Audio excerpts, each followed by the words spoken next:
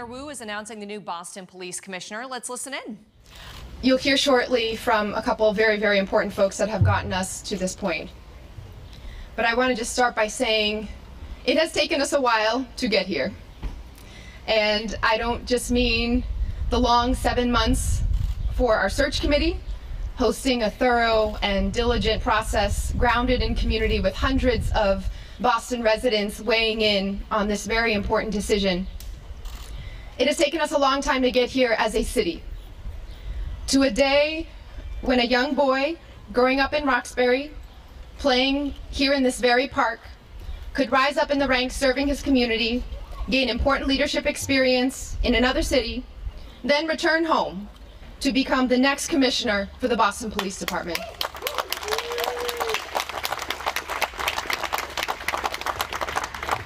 We're joined here today by members of our search committee, by elected officials and leaders in our community, across the Boston Police Command staff, across clergy, neighborhood associations. I want to recognize the elected officials who are here with us.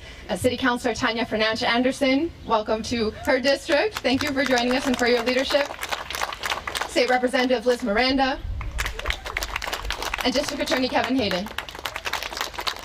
I think that's what I got here. And thank you so much to all of you for being here. Today I'm excited to introduce Michael Cox as the leader for the Boston Police that our department, our city, and our communities need in this very consequential moment. The task of the Boston Police Department is to deliver public safety through the lens of public health and community trust, and it's not a simple one. It requires collaboration across the department and across our city. Its success depends on effective leadership at every level, including at the very top. That leadership begins with our police commissioner, who sets the tone and standard in ensuring that our officers are living out the department's values each and every day, supporting community members, and building partnerships. They must be someone who understands intimately the consequences of inequity and injustice. And they must be ready and willing to do the work required to not only repair these harms where they exist, but root out the injustice that creates them.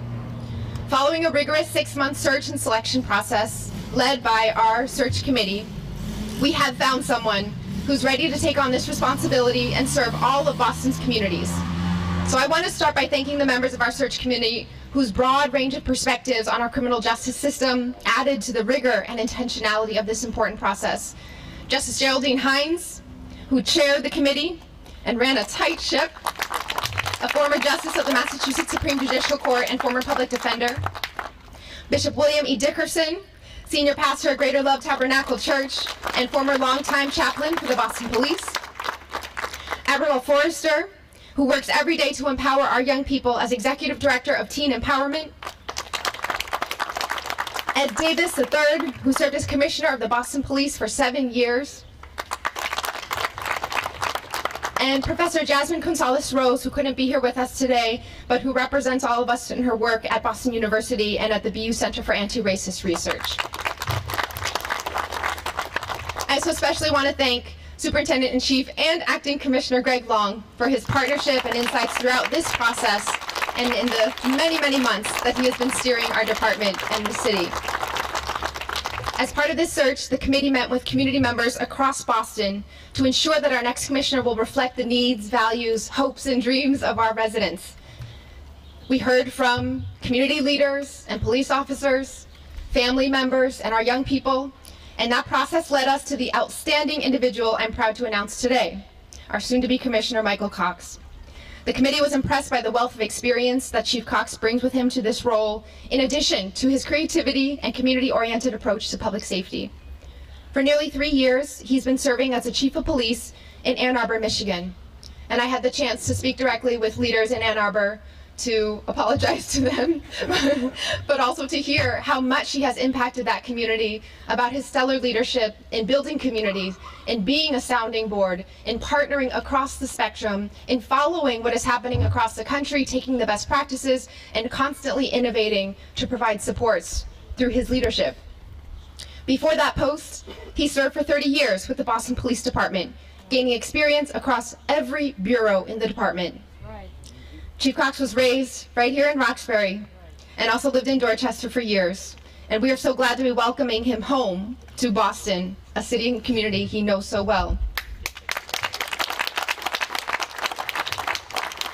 Having grown up here, having served in all of the roles within the department and elsewhere, he is uniquely positioned to build the public safety infrastructure that Boston deserves and continue building on the community trust and community policing that our city has led on for decades.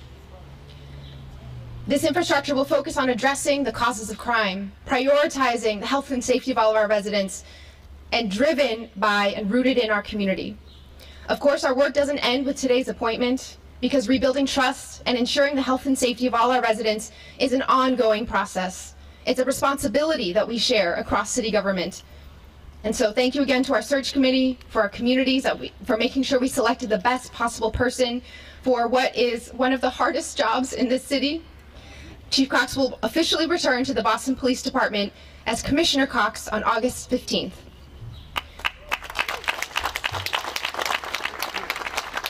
I want to once again thank our acting commissioner, Greg Long, for all of his advice and partnership and so much that he's had to take on in just the short time that I've been in this office, and for his continuing leadership at the department as he will stay as superintendent-in-chief for this department. Thank you, Greg, for your continued service.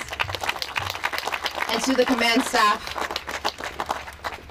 And I want to thank the Cox family, some of whom I know are here today from all over, because we know that this service is a family service and a family sacrifice. And so we're so thankful to you for giving us this chance to have the leader that we need.